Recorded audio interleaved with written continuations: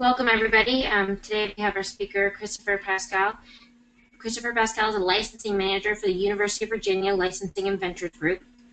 Prior to rejoining UVA, Paschall served as a licensing associate in Emory Office of Technology Transfer and the licensing associate at UVA Patent Foundation. In 2008, he became a registered patent agent with the U.S. Patent and Trademark Office, and in 2010, he became a certified licensing professional. Paschall received his doctorate in biomedical engineering at the University of Virginia, where his research focused on leukocyte adhesion and the inflammatory responses and its application to targeted drug delivery. Prior to grad school, he worked as a quality control and process engineer at Clocher Pentaplast of America in Gordonsville, Virginia. At Klochner, he helped implement a company-wide software program to more efficiently manufacture pharmaceutical-grade plastic products. And here tonight, he's going to talk to us about what we can do with our ideas and how to translate them into actual products. Chris, welcome. Thank you, Lindsay. I appreciate it. Hope everybody's doing well this evening. Tonight we're going to talk a little bit about the basics of intellectual property and touch on just a bit about technology transfer, particularly as it relates to the university and private research foundations. I know the title of the webinar is I have an idea, what should I do and who should I talk to? And hopefully we're going to build a nice little arsenal for you to equip you with respect to the basics of intellectual property and tech transfer to help answer some of your questions and steer you in the right direction when you do come up with an idea and help you figure out what to do and who you should talk to. So we'll go ahead and get started. If I can figure out how to work this. Here we go. So some intellectual property basics. Where does intellectual property come from? Why do we care? Why is it important? And it turns out, certainly in today's knowledge-based economy, intellectual property is increasingly important to businesses, to product development, especially in the health sciences arena. And David probably talked a little bit about that in part one of this. So we'll get into some of the nitty-gritty with respect to intellectual property, why it's important, and why you should care. When I teach this to my students or give this lecture to students, I typically am a little more Socratic in my methodology. So I won't ask you questions. I'll stick to the slides and wait for questions at the end.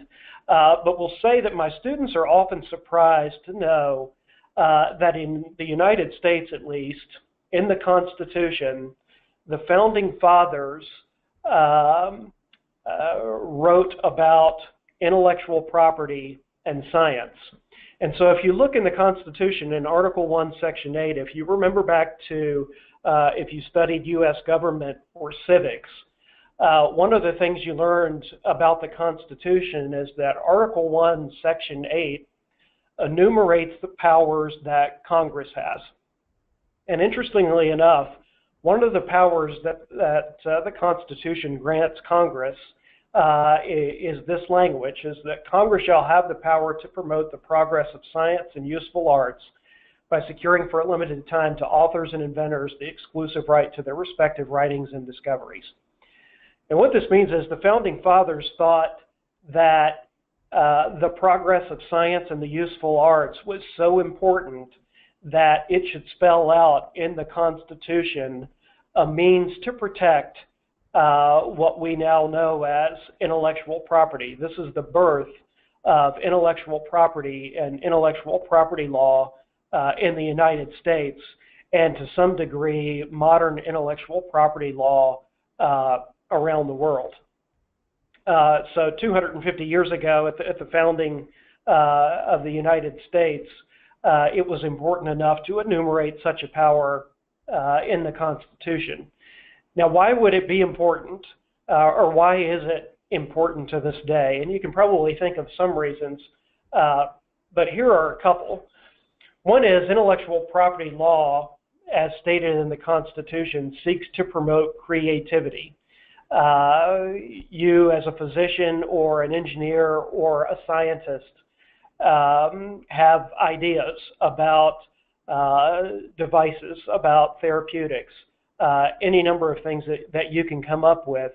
And intellectual property law seeks to promote that creativity, to foster it and engender it, and to protect the ideas and discoveries that you come up with.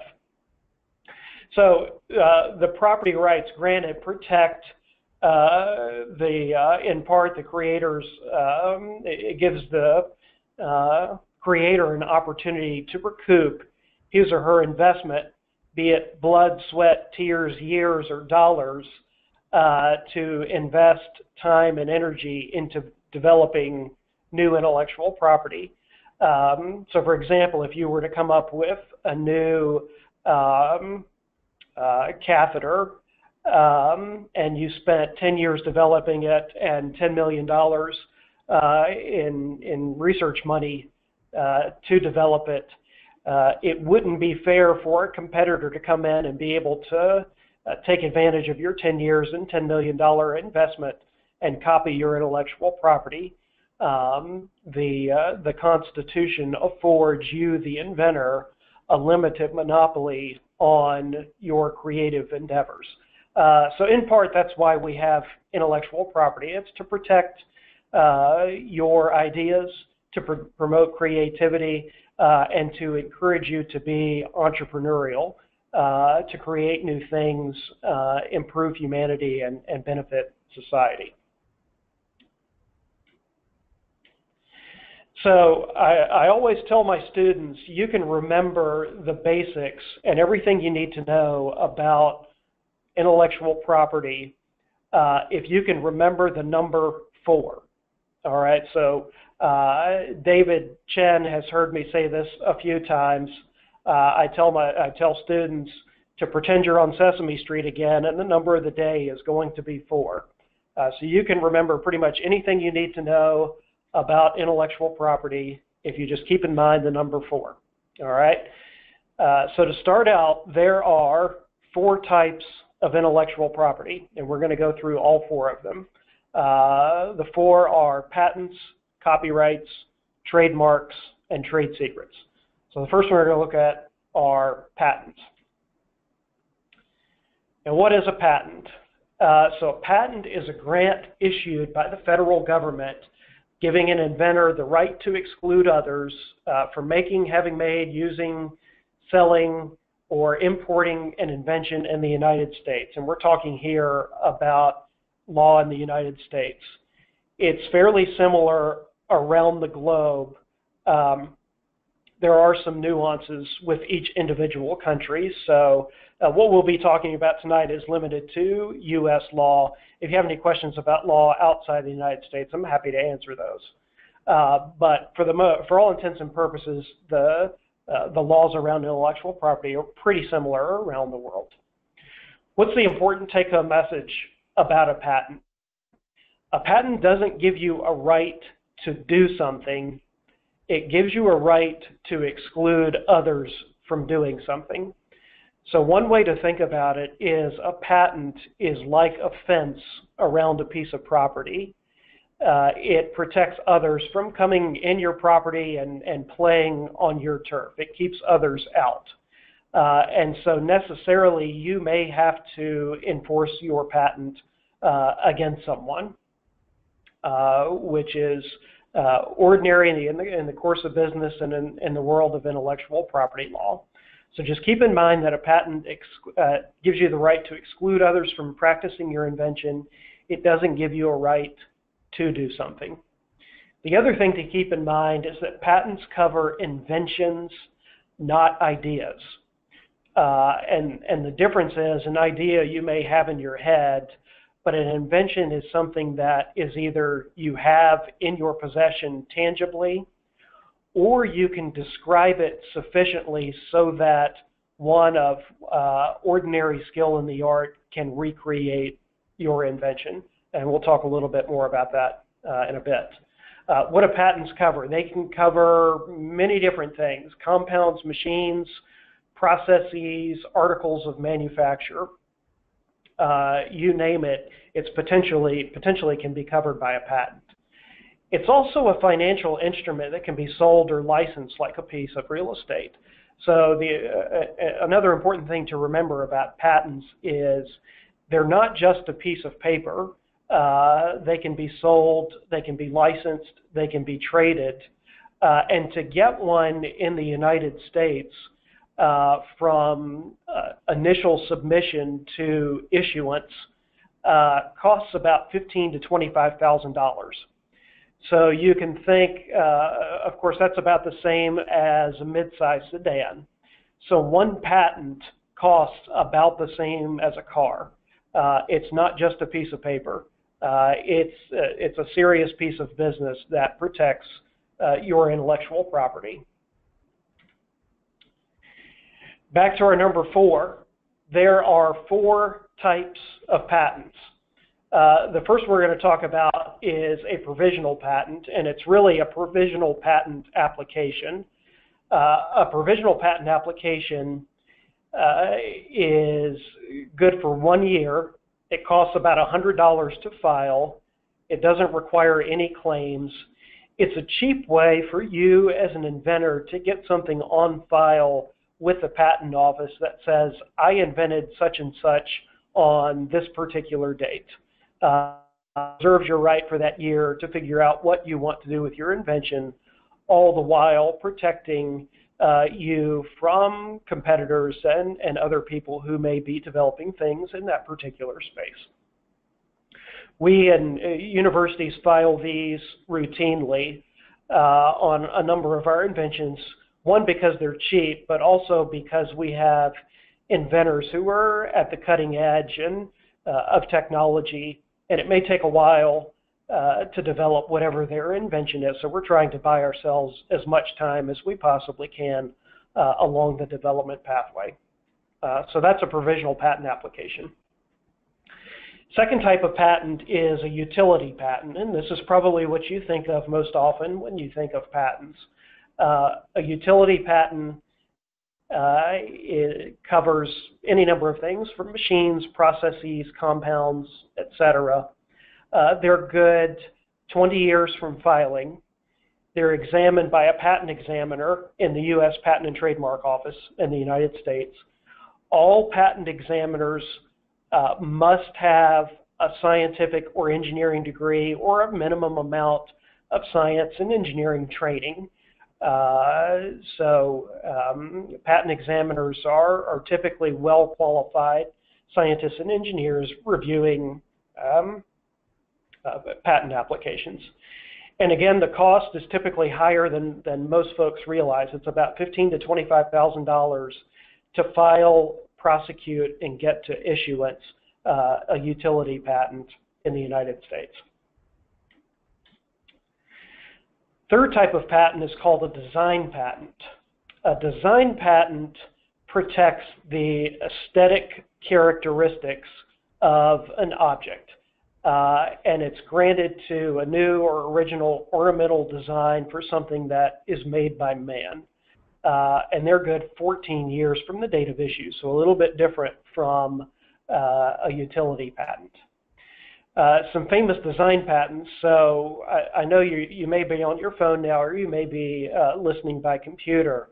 But if you have a cell phone handy, and if you have some of you probably have iPhones, and some of you probably have non-iPhones, Samsungs or Droids or whatever the case may be. But when you get a chance, look at your phone. And if you've got an Apple phone, you will notice that on your home screen where your icons are, on an Apple phone, all of the icons have rounded square edges, and all the icons are uniform. And on a non-iPhone, you will notice that the icons can be different shapes and patterns. The reason that is because Apple has design patents on the rounded corner icon on all of its phone and products. And it sued Samsung a number of years ago for infringement of its design patents and won a $1 billion settlement against Samsung based on just what the Apple iPhone looks like. And the reason for that is Apple is protecting the image of its iPhone. So it has design patents to protect what the iPhone looks like so that consumers know the difference between the iPhone and the Samsung Galaxy in the commercial marketplace. Apple spent a long time building its reputation, and in part that is protected by design patents. The car manufacturers like Ford Motor Company are also big holders of design patents, and they have design patents on the hoods, the front bumpers, the side view mirrors on their cars because they're protecting what their cars look like. So for example, the Ford Mustang, there are a number of design patents on it because Ford is protecting the look and feel of a Ford Mustang. So when you look on the road, you can pick out a Ford Mustang pretty quickly from other types of vehicles. So that's a design patent. Fourth type of patent is called a plant patent. Our university doesn't deal in plant patents. We don't have an ag school, but you will see some schools and the Monsantos of the world will on occasion get plant patents. And these are non-tuberous plants that can be asexually reproduced. So different varieties of plants, you can get plant patents. Another way, of course, to protect your plant patents is with utility patents. Monsanto does this as well on the DNA or nucleotide sequences of the seeds they use for their crops. Requirements for patentability. Now this is with respect to utility patents because utility patents have the highest bars to patentability. Design, plants, and provisionals, not as much. And utility patents are really the meat of the patent world in the United States. So again, there are 4 requirements to get a utility patent in the US. The first one is, which may seem obvious, it has to be useful or have some sort of utility. Being new is not enough. It has to have some sort of use. Admittedly, this is a fairly low bar, but we do on occasion see rejections of patentability based on inventions not being useful or not having any known utility. But in large part, this is a fairly low bar to traverse. Second requirement for patentability in the United States is absolute novelty. And this means your invention must be new. It can't have been created before. All right. Third requirement for patentability is it has to be non-obvious. What that means is it's okay to create an invention by combining 2 or more known devices or objects, whatever the case may be, but they have to be combined in an unobvious way. And this is the gray area in patent law, and often it boils down to a negotiation with the patent examiner to determine whether your invention is a non-obvious improvement over whatever may be in the prior art. Fourth requirement to patentability is your invention and patent application must be enabling and must have sufficient written description. One of the trade-offs with patent applications is you get a limited monopoly. So for utility patents, they're good for 20 years. But after 20 years, they're opened up for the public to use them freely. And in order for the public to benefit after your monopoly, your invention has to be described well enough for someone of ordinary skill in the art to be able to recreate it or to build it. The public can't benefit if it can't access whatever your invention is after the monopoly is over. So the Patent Office requires you to sufficiently describe your invention for one of ordinary skill in the art, to practice it, to build it, to recreate it. And that's the trade-off for you as the inventor. So those are your 4 requirements for patentability, to be able to get a patent in the United States. Second form of intellectual property are copyrights. And you may be familiar with these as well, especially if you know the music and video world pretty well. What is a copyright? A copyright is a right that protects original works of authorship in a tangible medium of expression. Now, what in the world does that mean? So in order for you to get a copyright on something that you've authored, it has to have at least an element of originality and creativity, and it must be fixed in a tangible medium of expression. A tangible medium of expression is nothing other than a piece of paper, a computer, concrete for sculpture, film, DVD, cellulose, anything where your creative work is fixed. Copyright protection is automatically granted. So unlike the patent world, where you have to submit a patent application and have it approved by a patent examiner, you are automatically afforded copyright protection as soon as your work of authorship is fixed in a tangible medium of expression. Copyrights are good for a very long time. They're good for at least 70 years beyond the life of the author. And you can register them if you want to with the Library of Congress. So it's a different governing body. It's not the U.S. Patent and Trademark Office. That office deals with patents and trademarks. The Library of Congress and the U.S. Copyright Office handle copyrights in the United States. Copyrights do not protect ideas, but the creative expression of those ideas. Again, it must be original. It must have come from the author. And it must have some element of creativity. So there's a famous court case that said a man who went around his town creating the first phone book put a lot of blood, sweat, and tears into building the phone book, but he was not afforded copyright protection on the phone book because there was no element of originality or creativity. Collecting a bunch of phone numbers doesn't rise to the level of being creative. Does rise to the level of working hard, but not being creative. So he wasn't able to copyright his phone book. All right. Third type of intellectual property that we're going to talk about are trademarks. And often there's a lot of confusion with trademarks, and hopefully we can clear some of that up. What are trademarks? Trademarks are non-functional words, logos, slogan, symbols, designs, or combination that distinguish a product or service. And you all are very familiar with many of these. So you know Google, you may know IBM. I've actually got the old IBM logo up there, the old GE logo, Coca-Cola, Microsoft, Apple, Nike. You know these logos and symbols. Those are logos, words, or slogan symbols that are able to be trademarked. How long are they good for?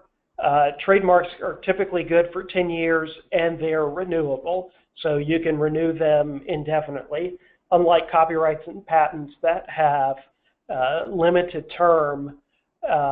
Trademarks can be renewed every 10 years.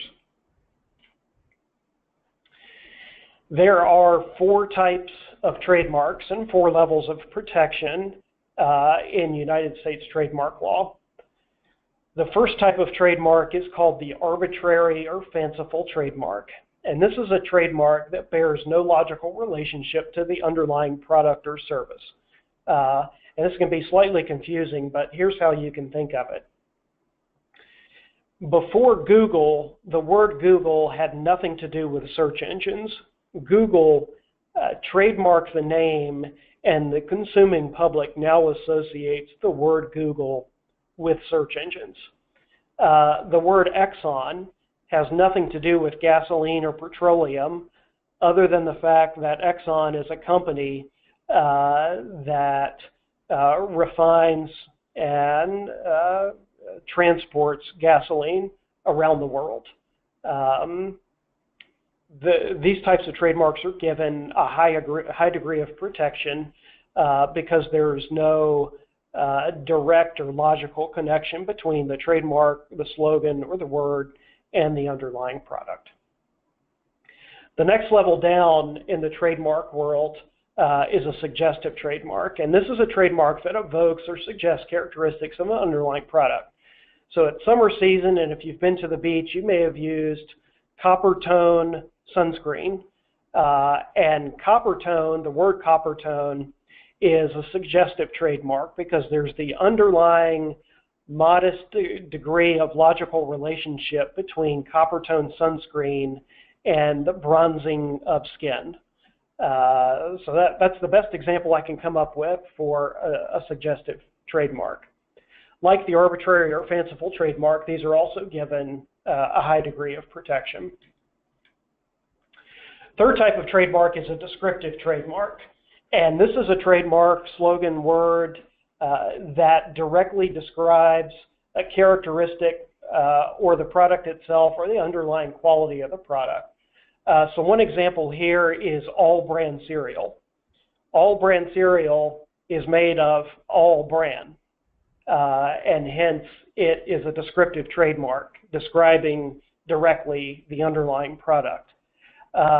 It can be difficult to obtain trademarks on descriptive trademarks, so that you can only obtain trademark protection once the consuming public associates that particular product or service or the quality with the particular mark. So it has to acquire what's called secondary meaning in the marketplace.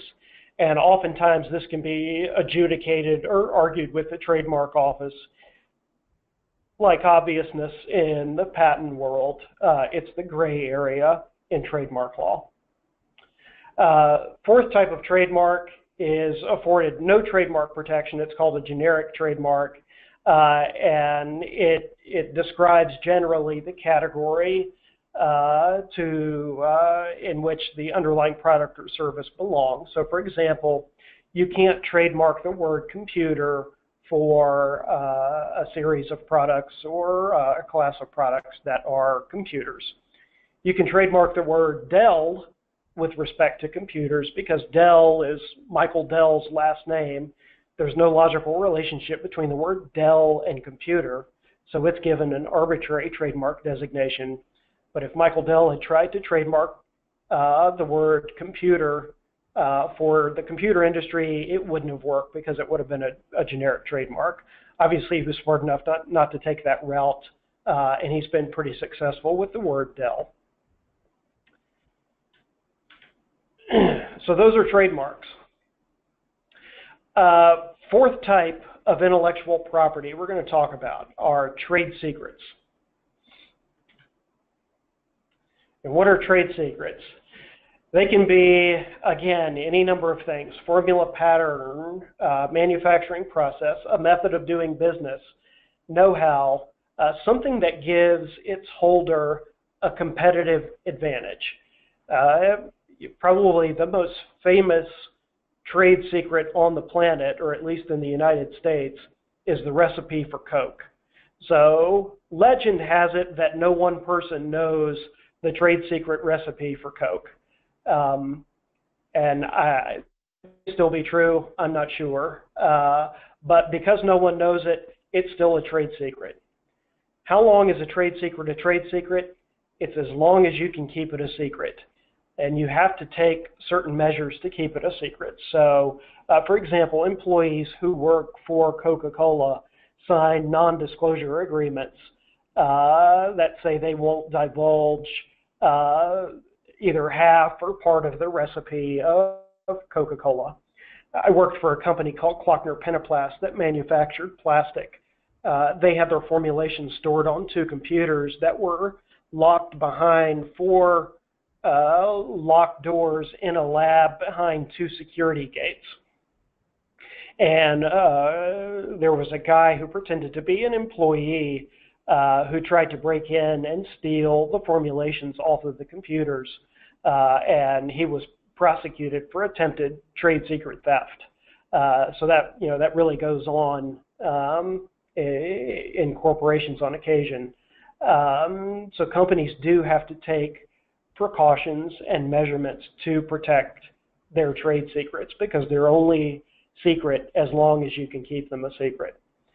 Trade secrets don't preclude you from reverse engineering. So if you were able to reverse engineer the formulation for Coke, you could do so, and you wouldn't be infringing on Coca-Cola's intellectual property rights, at least with respect to the trade secrets on their formulation for Coke. Technically speaking, all intellectual property starts as a trade secret, and you as the inventor or the author have to determine what's the best course of action to protect your intellectual property.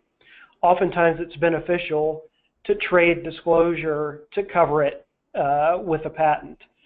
Sometimes it's a work of authorship that's most easily covered by copyright.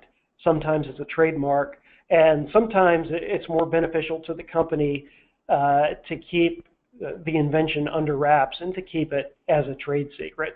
And there's calculus that goes into that, and I can certainly answer any questions if you have any, but you as the inventor have to determine the best course of action to determine how to protect your intellectual property.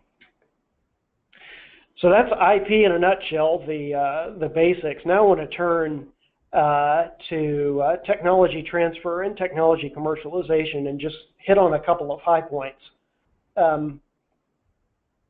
With respect to universities, small businesses, and private foundations that do research, for example, the Scripps Research Institute, Juvenile Diabetes Research Foundation, those sorts of entities. What do you, as a university or a research foundation, how do you protect and manage your intellectual property? And the governing act with respect to IP management that comes out of universities, and particularly inventions that are developed with federal funding, is governed by an act called the Bayh-Dole Act. The Bayh-Dole Act was implemented in 1980 because at the time, pre-1980, inventions developed with federal research dollars were owned by the federal government. And there was no efficient way to commercialize those inventions. So many of the patent applications literally sat in drawers and shelves, and there was nothing going on with respect to commercializing those technologies. So what Congress did in 1980 was created this act that gave universities and research foundations and small businesses the opportunity to own intellectual property created with federal dollars in exchange for the federal government getting some rights and the public getting some rights into those inventions. So why was the Bayh-Dole Act enacted? Well, here's the language from it.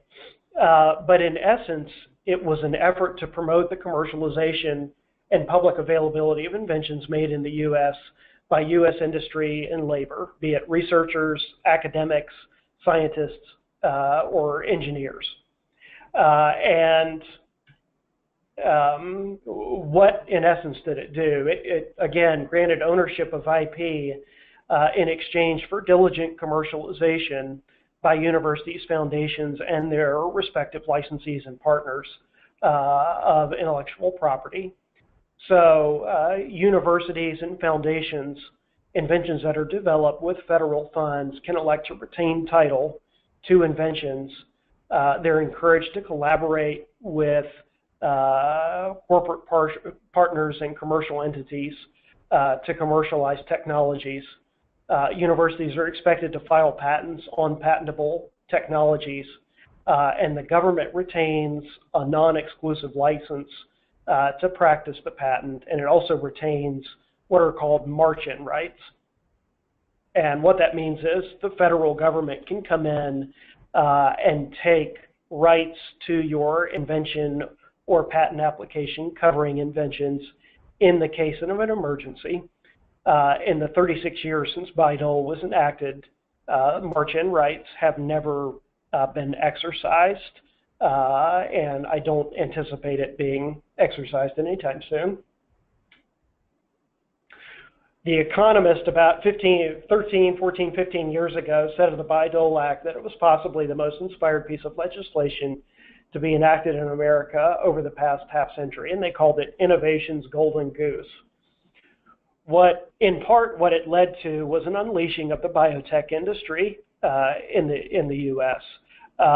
Genentech coming out of Stanford, and then in the IT world, Google coming out of Stanford, and some of those early biotech companies were university spinouts, and they may never have been created without the Bayh-Dole Act and without the ability of universities to commercialize technologies. So over the past 35 years, many folks believe the Bayh-Dole Act has fueled the growth of the biotech industry in the U.S. and around the world. So what are tech transfer offices? So I work in the University of Virginia's tech transfer office. What do we do? Well, here's our mission statement, and most universities, their mission statement is going to be fairly similar. They're going to have their own nuances, but generally speaking, a university tech transfer office is charged with disseminating the results of intellectual discovery and creative endeavor, be it through commercialization, through business development, through intellectual property management, through license transactions and negotiations, and providing customer service to faculty and staff at universities. The basic process, so if you are in a university, if you're at a foundation, if you are ever a faculty member at a university, this is the basic process you're going to see when it comes to tech transfer within the university. So here we're starting to get into a little bit, what do I do if I have an invention? And this is probably what you're going to see. You disclose your invention to the tech transfer office. It can be a paper, it can be a manuscript, it can be a presentation, it can be a grant application, it can be a napkin drawing. Invention disclosures come in many forms and fashions, typically in written form with supporting drawings. And what is your tech transfer office going to do with it? They're going to assess it on a number of different metrics. What does the intellectual property landscape look like around this piece of around this invention? Is it something that's patentable, copyrightable? Is there prior art, etc.? What's the technology development stage? Is this at a proof of concept? Do we need to find translational research funds to support a proof of concept study to get it to the point where a potential partner is more interested in it? What's its risk profile? This comes up in the health science arena routinely, especially in therapeutics and diagnostics and medical devices. Is this something that's a therapeutic that's going to require lengthy clinical trials? Is it a medical device that can take the 510K pathway, or is it PMA pathway? And then what's the commercial opportunity? What does the market look like for it? Is there an unmet need, or is there pain in the marketplace for this particular invention that we can exploit? And we solicit feedback from our corporate partners in their respective spaces to try to understand what the market may be thinking about this particular invention. And then we share that feedback with our inventors to help them, for example, iterate on their ideas. So typically the first idea is not the one that's going to make it to market. That just gets the ball rolling. For medical devices, for example, you may have to iterate numerous times from your original idea to find something that the market finds useful, that is free and clear from an intellectual property perspective, that is far enough down the technology development pathway to garner interest, and that affords an attractive risk profile from an FDA and regulatory perspective. And this is our basic process at UVA. We get a disclosure, and then we determine whether it's something that's ready for commercialization or that still needs a little bit of work, or we may get some pieces of intellectual property that are ready to sell immediately. So for example, in the life science space, antibodies and research reagents that are sold by companies like Millipore or Sigma, we may be able to put some opportunities directly into those catalogs, begin selling them immediately and deriving royalties from sales of those products. So now we come to the last slide, hopefully trying to address the question that we started off with. I invented something, now what do I do? And I wish I had a profound answer for you, but really the answer is, especially if you're in residency right now, you're likely at, you could be at a research university or a hospital that does research. All major research universities in the U.S. and all of the major research institutes have tech transfer offices. So I would encourage you to contact your tech transfer office and just open a dialogue and tell them that you've been working on something, you've got an idea, and you want to meet and talk to them and see how they can help you. If you're at a hospital or a medical center that doesn't have a tech transfer office, feel free to contact me offline and I can direct you to someone who can help. There are independent agents out there that are good, that can help inventors like you, but you have to beware. There are also some not so great players out there who are preying on your lack of knowledge in the IP space. So hopefully you're now well equipped and armed against those folks, but I would say if you don't have a tech transfer office to lean on, contact me and I can help you find someone, and I'll put my contact information up at the end. And the reason I say contact your respective tech transfer office is your institution's policies are going to be slightly different from everyone else's. And so check with your respective institution so that you're working under the policy where you're employed.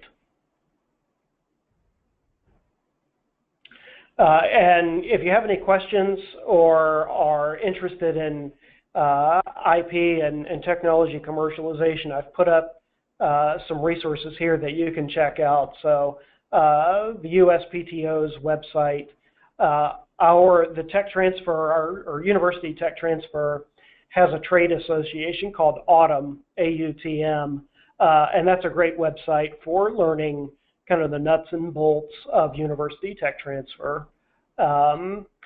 If you are interested in filing a patent, drafting a patent application, or licensing your invention on your own, if you're an independent inventor, there are 3 great books that will get you pretty far down the road. One's called Self by David Pressman.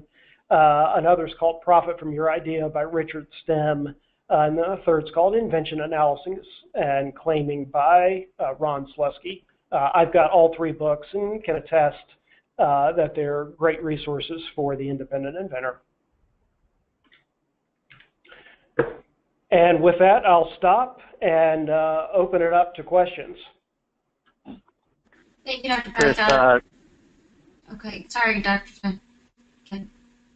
No, I was just going to say, just to wrap it up, you know, this 2-part series, you know, Chris and I have been working for years, and he's a fantastic resource, and I've heard this talk a number of times, and I always still learn. A lot of the the nuances and the details. So hopefully that was a bit of information, but hopefully that's helpful. And yeah, open up to questions. Chris, if you can see on our dashboard, there's a couple of questions that were posted, but Lindsay might read them out. So yeah, take it away, Lindsay. Thank you, David. Sorry for interrupting. Thank you, Dr. Paschall, for the informative talk. We do have a couple questions. First one is, I understand that obtaining a patent can take years. If you have a provisional patent on the medical device, do you have 1 year to obtain a utility/design patent? That's a great question. Yeah, so two parts to it. One is there's no such thing as a provisional on a design patent. If you want to file a design patent, you just file a design patent application. Provisionals cover utility or convert to utility applications. A provisional is good for 1 year, and then you file your utility application within that 1 year. And you can file it all exactly 1 year to the day after you file your provisional. And then from there, it takes about, depending on how well the Patent and Trademark Office is staffed, it can take 3 or 4 years to get it issued from that point. So you're looking at a timeline from first submission to issuance of about 3 to 5 years. Great. Okay, here's the next question is, would it be useful to pursue the patent agent bar exam as an MD innovator? Oh, that's an interesting question. You can do it. It's certainly feasible. I assume if you've got your MD, you've already passed your board, so I would put that as the higher priority. But you can do it. I studied on and off for about a year for it and passed it on my first try. The pass rate for that exam is about 40%. So it's not necessarily an easy exam. But if you get the old tests and the appropriate study materials, you can probably study for it in a few months with some concentrated effort and pass it. Unless you're going into patent prosecution or you're really interested in filing your own patent applications, it may or may not make a ton of sense. It really just depends on what you're interested in doing. Okay, great. So for those of our listeners who are not at an institution with a tech transfer office, you mentioned private tech transfer companies. What are the costs associated with those? Again, it's going to depend. And it's one of those things you'd have to get a quote to know for sure. I can't say for certain how much it would be. It depends on too many factors. I would be prepared, though, to spend some money unless you can find a contingency firm that will do the work for you in exchange for a share of royalties, which is essentially how the university is set up. Okay. So next question: Are patents covered? Are patents covered federally or internationally, or is this a separate process? If so, what are the steps and benefits? That's a great question, and I didn't hit on it. So you can protect yourself internationally by filing what's called a PCT application. PCT stands for Patent Cooperation Treaty. You have to file the PCT at the end of your, or within the 1 year from your provisional, if you filed a provisional, or it can be your first application as the utility application. PCTs are covered by the World Intellectual Property Organization, so most countries around the world are member organizations, and by virtue of a treaty on this subject, countries agreed to preserve patent rights in their countries for a period of 18 months from the PCT filing. And what that does is if you file a PCT, it reserves your right to file in all member countries within that 18-month window, and then you have to what's called nationalize your PCT in whatever countries you decide to seek patent protection. So really, the quick answer to that question is you can protect yourself internationally by filing what's called a PCT application. Great. Any advice for picking a good protectable name for my innovation or business? Yeah, so that if you've got a business, I would talk to an attorney who is well versed in small business incorporation and operation. That's a little bit outside the scope of intellectual property. A quick and dirty way to set something up would be to form an LLC and to assign your intellectual property to that LLC. Okay. And what exactly is an IP audit? An IP audit.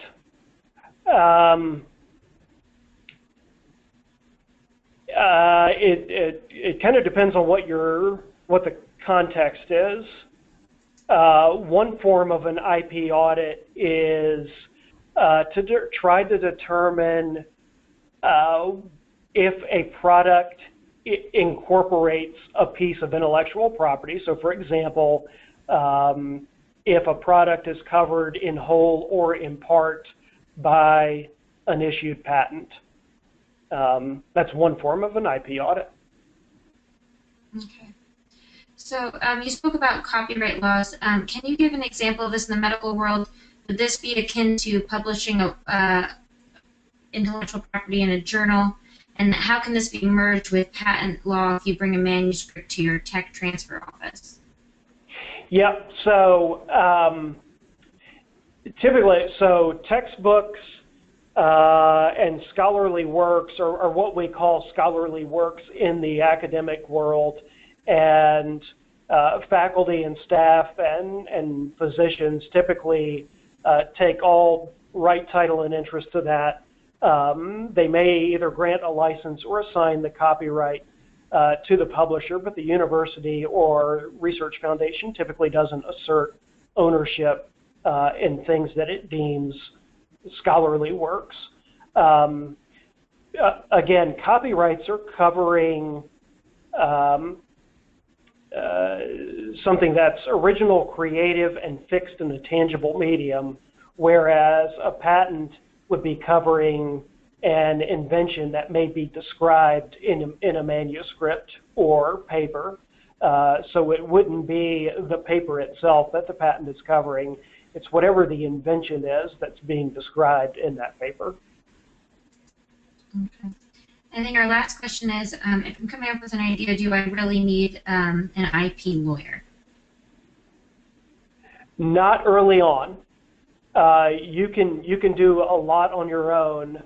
If it's something that you think is valuable, it is probably going to get to the point where you may need an IP attorney. And it's not necessarily on the drafting of the application, but once the patent office begins to examine and review your application, they're going to send you responses and rejections to which you have to respond in order to keep it alive. And there's an art to responding. You've got to know the case law around intellectual property and the arguments that you can make to persuade the examiner. So at that point, it's probably good to at least have an IP attorney around.